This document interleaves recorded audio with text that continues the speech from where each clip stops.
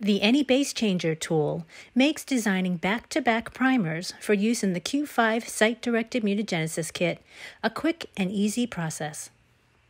To begin, select the New Sequence button, then paste your starting or wild-type plasmid sequence in RAW or FASTA format. Alternatively, you can choose from one of the common vector sequences available in the drop-down menu. If desired, you can add a sequence name to the file, which will populate on the summary. Next, set the mutagenesis type by choosing substitution, insertion, or deletion from the options on the right. For substitutions and deletions, select the nucleotides to be changed or deleted. For insertions, select the nucleotides that flank the desired insertion site. You may click and drag within the displayed sequence to select a range. You may also use the Find Sequence field to search within your plasmid for your region of interest. Once this is found, you can select by clicking and dragging over the highlighted area. When making a selection, the first and last values will then populate in the Start and End fields at the right.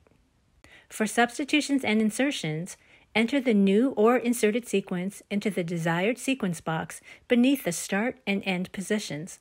For deletions, this is not needed.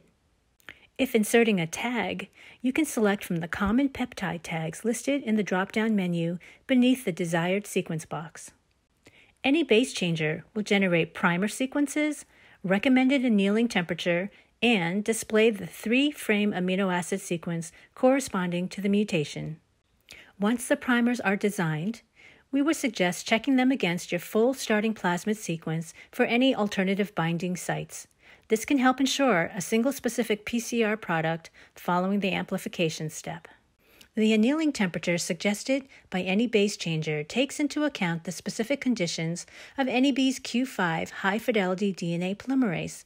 It is not uncommon for the primer TMs shown in NEBaseChanger to be higher than what is seen from an oligo manufacturer upon receipt. It is recommended to use the specific TA suggested by NEBaseChanger.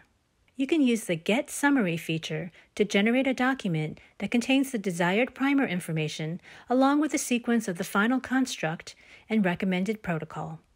NEBaseChanger is available at NEBaseChanger.neb.com. To learn more about the Q5 SDM kit, please view this video.